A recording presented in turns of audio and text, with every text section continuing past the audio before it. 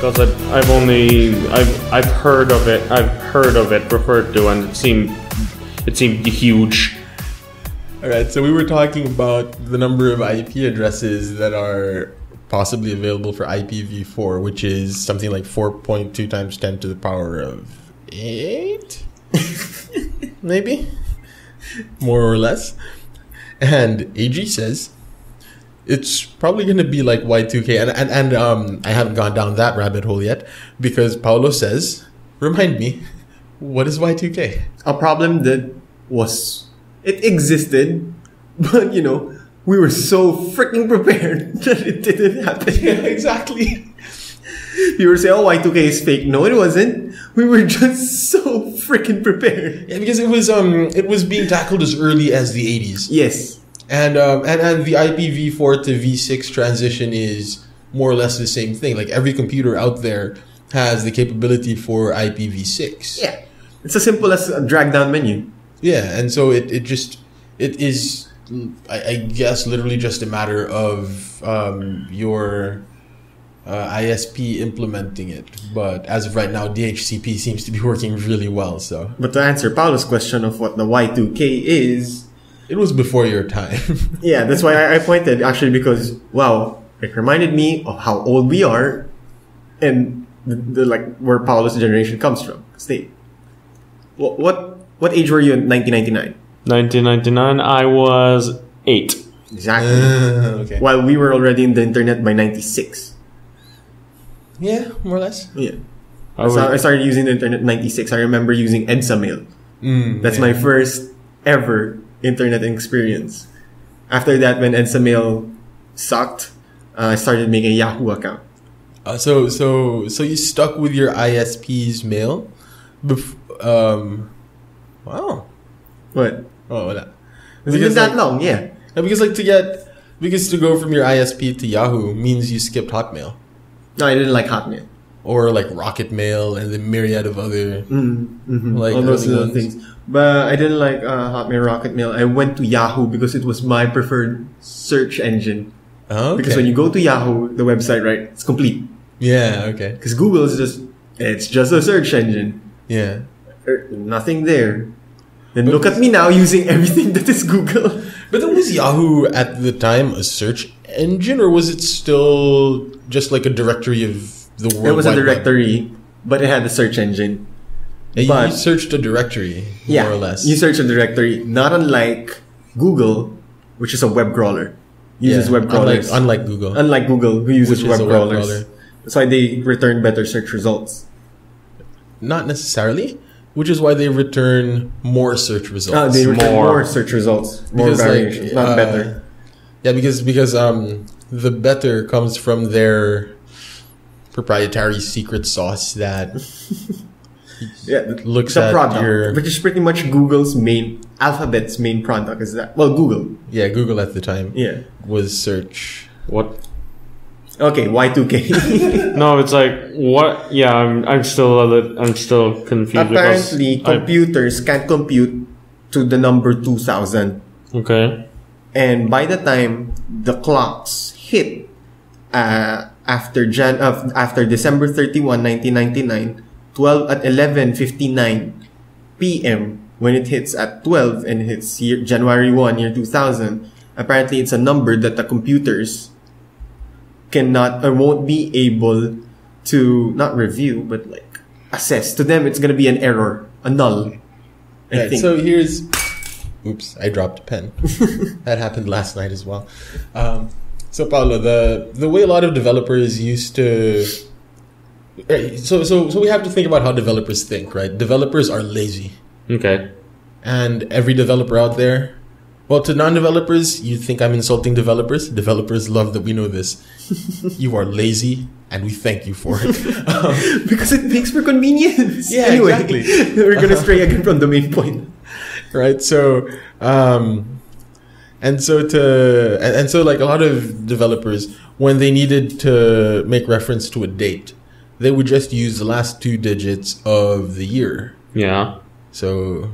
88, 89, 90, 91, 92, 93, 94, 95, 96, 97, 98, 99, and 0, 0. 0. You're back to null. Is that 2000 or 1900? Computer doesn't know the difference.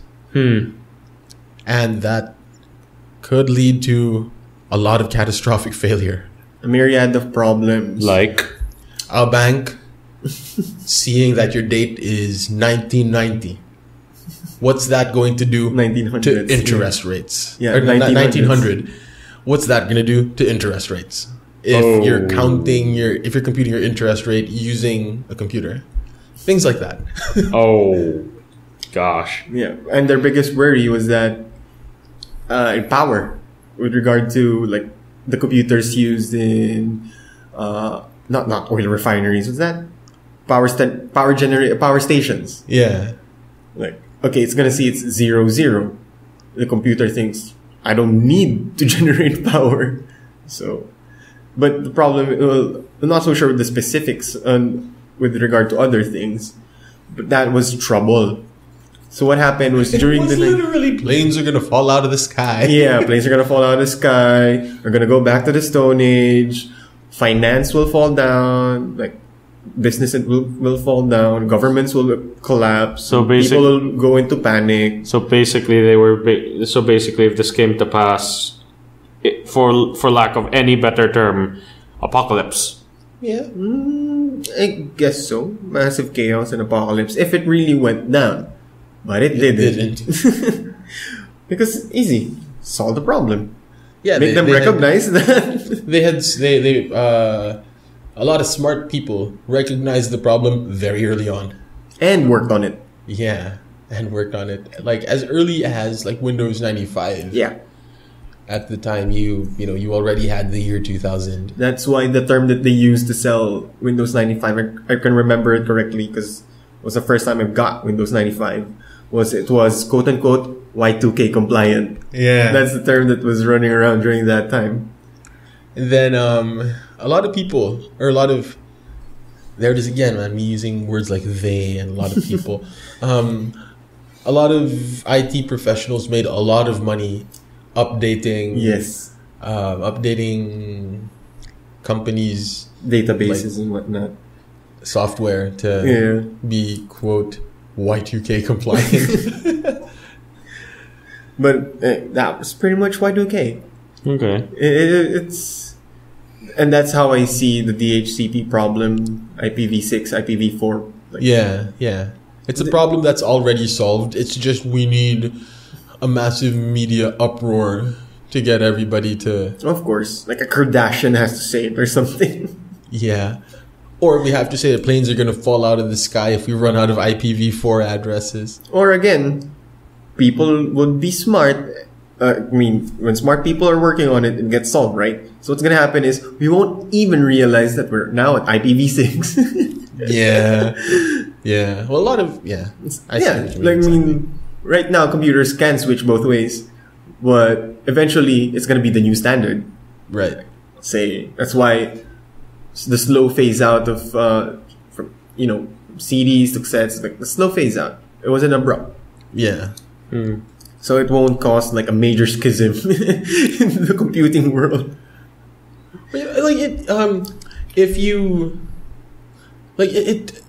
In order for the internet to work, you don't need everybody to shift to IPv6. Yeah. Because that means there will be addresses that's going to be available for IPv4. Yeah.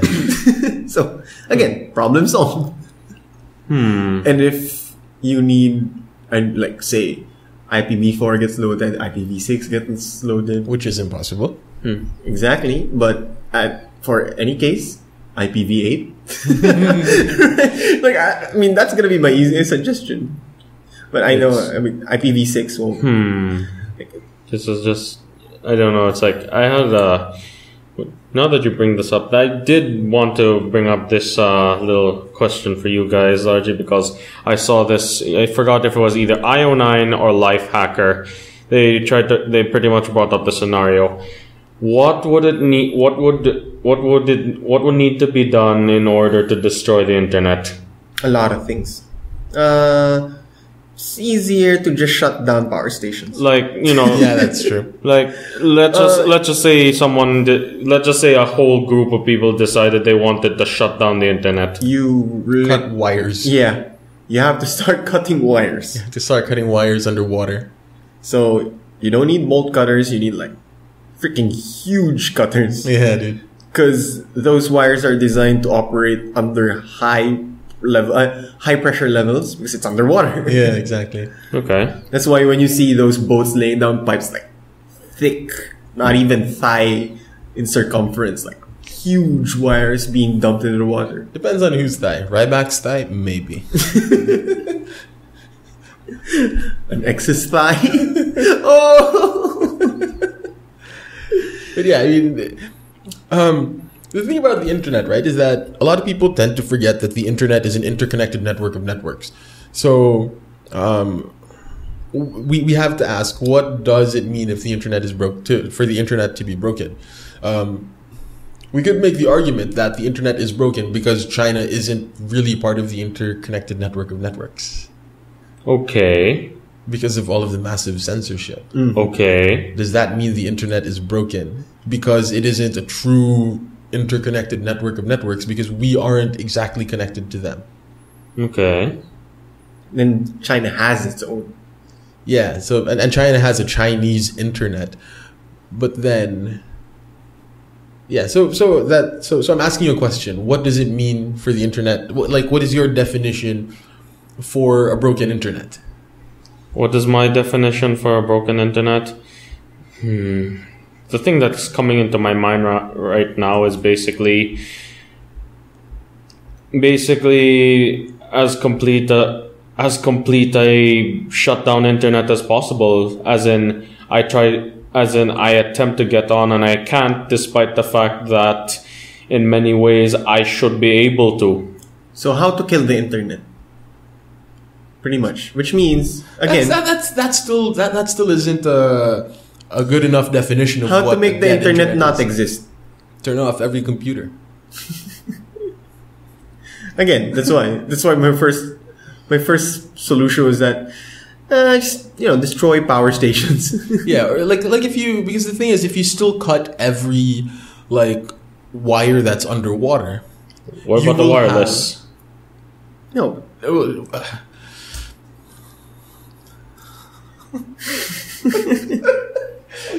People don't understand The internet. the physical internet. Yeah, the physical internet is a set of wires. Okay. A crap ton of wires. A crap ton of wires. Because I'm sorry, it's like... what is what is your understanding of an interconnected network of networks?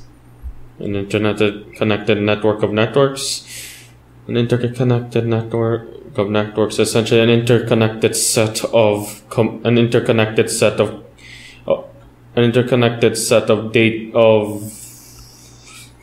It begins hardware, with C computers, and ends with an computer. hardware database, but literally that's just computer with more hard Alright, disks. Computers connected to each other. Yeah, if I take a file from this computer, yeah. and so this computer is connected to this computer through the router upstairs. Okay. These two computers are on a network. And the network in this house yes. is connected to the network in AG's house. Okay. How?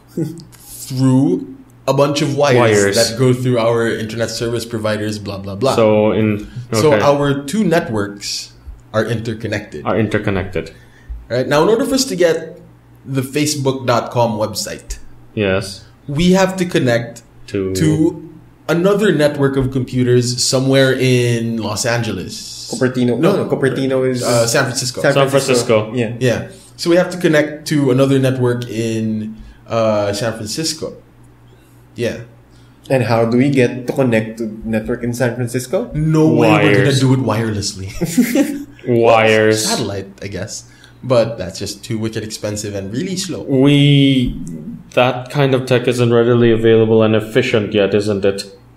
I would say that it's impossible. Oh. Just the sheer economy will make it impossible.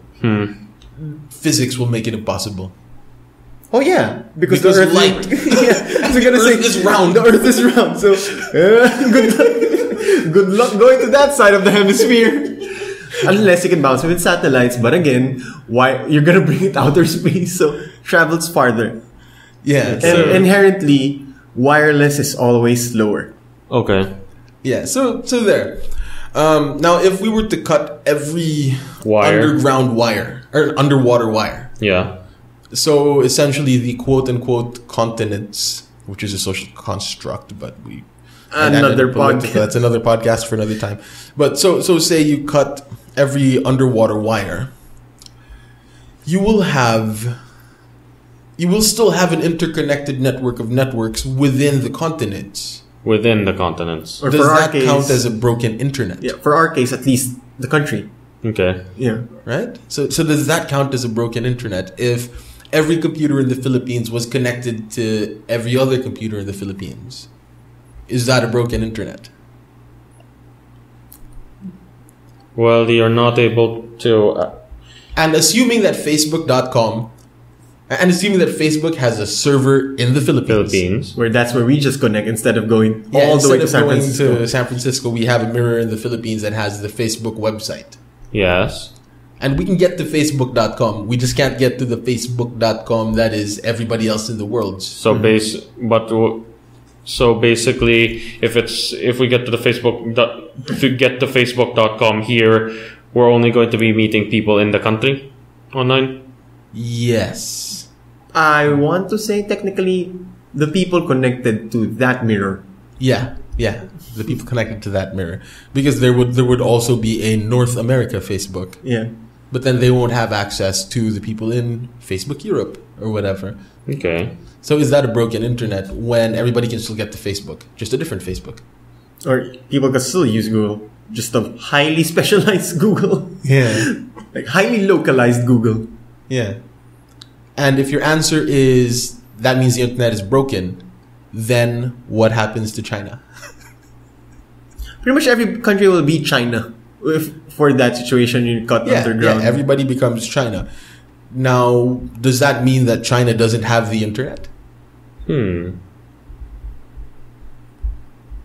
So really, what do So you mean? really, what do we mean by a broken internet? That's a really tough question, actually. The only No, thing. he's the one asking the question. So what? Yeah, it but is?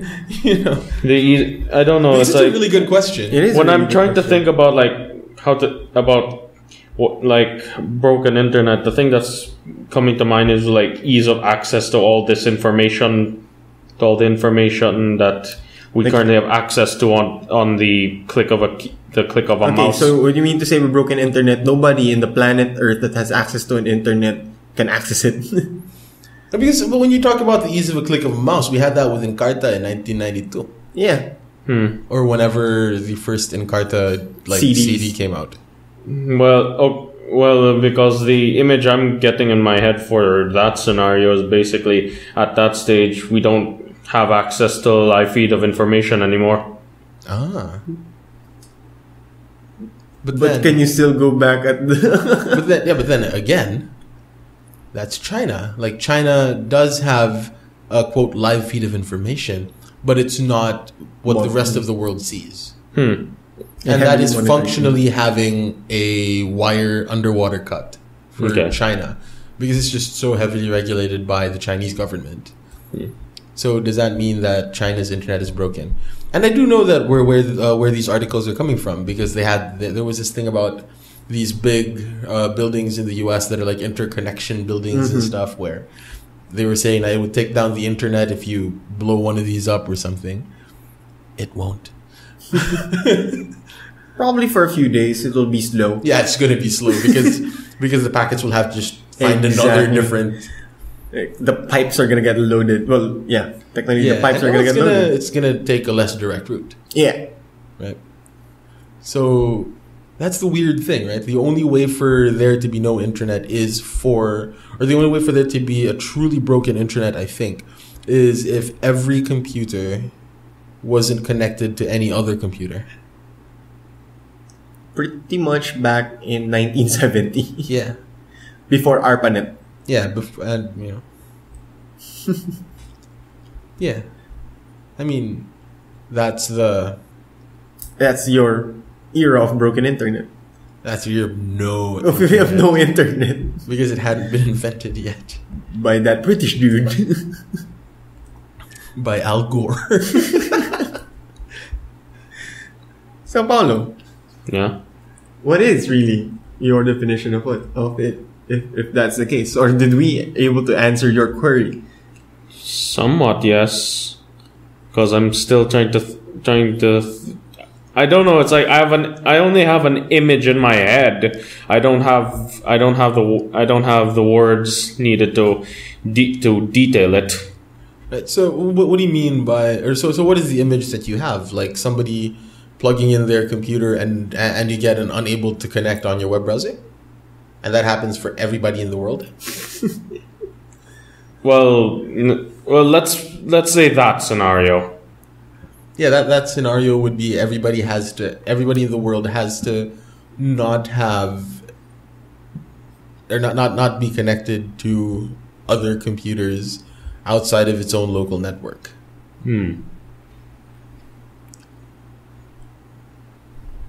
But then again, if you have like an entire mirror of Wikipedia, which is like what some remote villages have, right? Like they just have, you know, like somebody gets the entirety of Wikipedia every week and like brings it to the computer labs in that school that doesn't have a connection to the internet.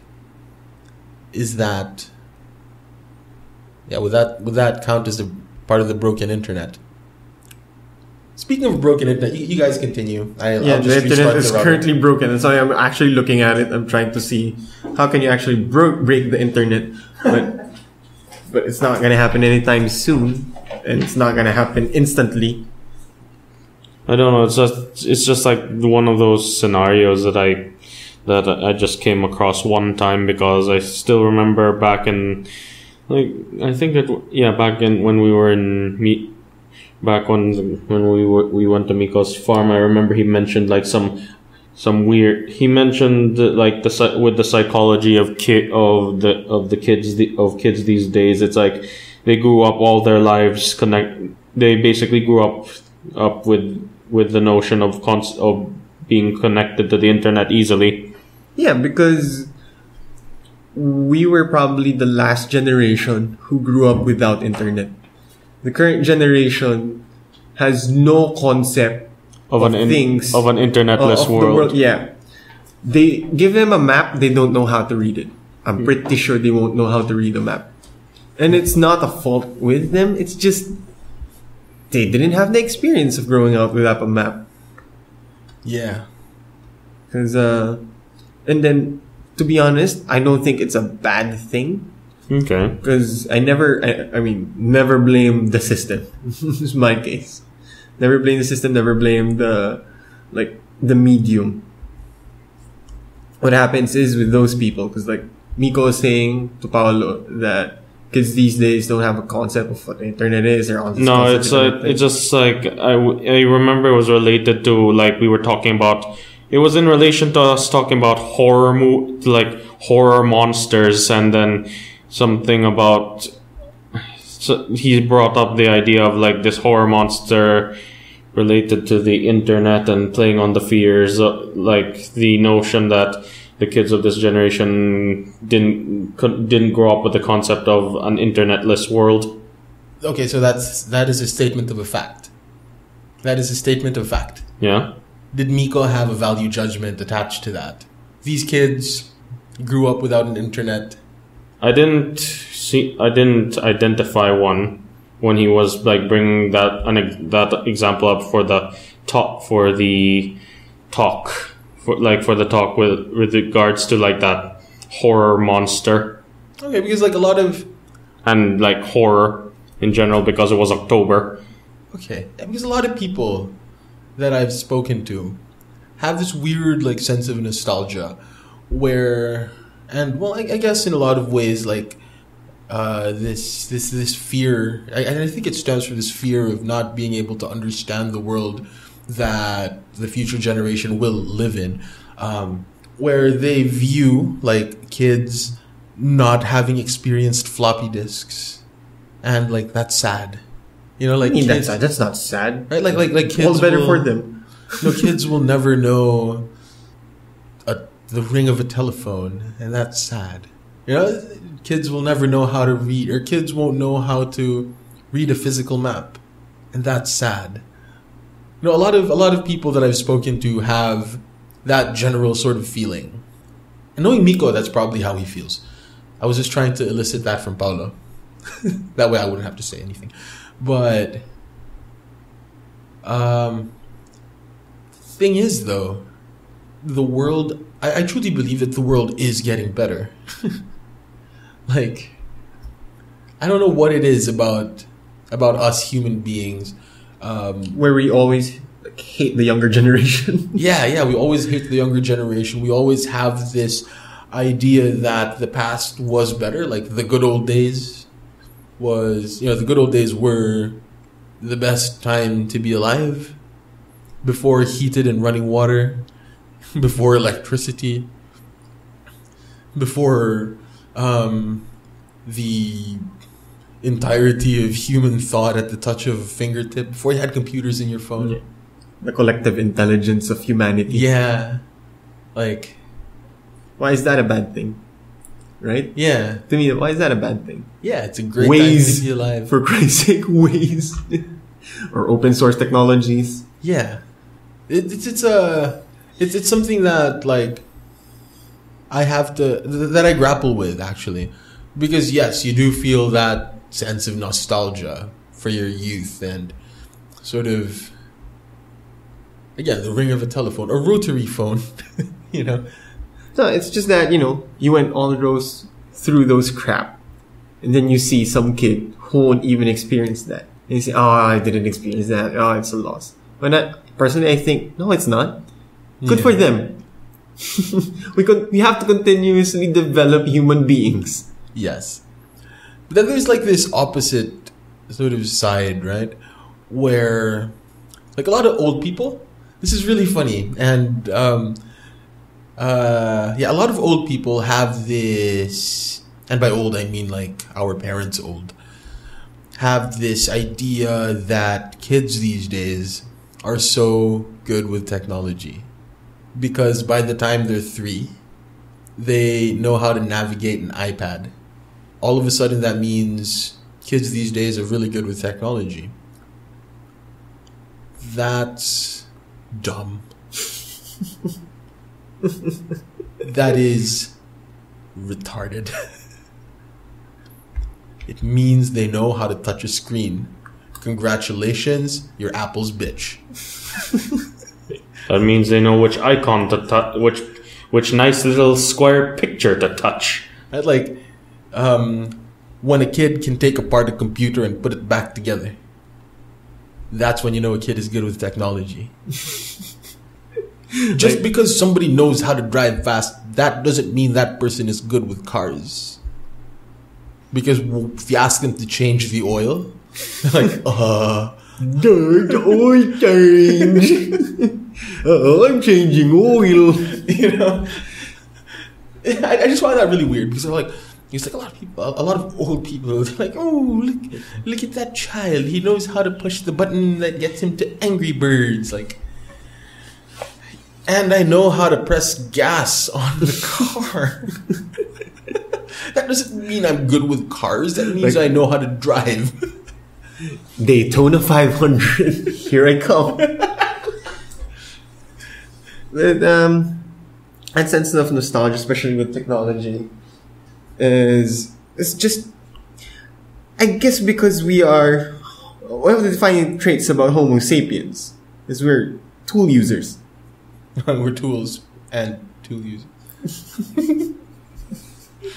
Like our buddy that was on TV earlier. What a tool. For podcasts and stuff, head on over to channel14.com. It's a Third World Linux episode. We explain internet to Paulo. Yeah, but Seriously, I've only heard about Y2K. Like, quite literally just Y2K. Y2K. What is Y2K? The closest. 2000. The closest thing. Break the world down! Yes! That, yes. Anyway. But it's fun. The internet is fun. Technology is fun. Pushing forward, technology is fun. Although, to be honest, I won't make my kid have his own personal phone by the time, like, 16. 16 is my threshold. Not even... Like, when he hits high school, I'll give you your own phone. I hope your girlfriend agrees with you. She does. Okay, that's good. Well, the phone There's will the end give... of that conversation. Yeah. Well, we'll give phone, but like a feature phone. Okay. Not a smartphone. Smart device. Get a feature phone, not a future phone. Hey. And of course, my household will be open source. As is. As should it be. Pretty sure it's gonna be a Unix household because girlfriend likes OS X. I have to change that. It's not a deal breaker with me. Yeah, no. It's just, you know. As is your girlfriend, right? Yeah, she uses a Mac. No, it's just that, like, OS X. It just sounds weird. Like, my girlfriend likes OS X. Fine. A Unix-based bastardization. Let's just say it as it is. An inferior operating system. Starts with an A, ends with pull. It's a fruit. A blackberry. That's still a Is it an lie. actual fruit? There's an actual blackberry? Yeah. Yes, there is an actual blackberry. I haven't tasted. Me neither. You only the closer we get to something similar is frozen blueberries found in certain places, and that's similar, not the same.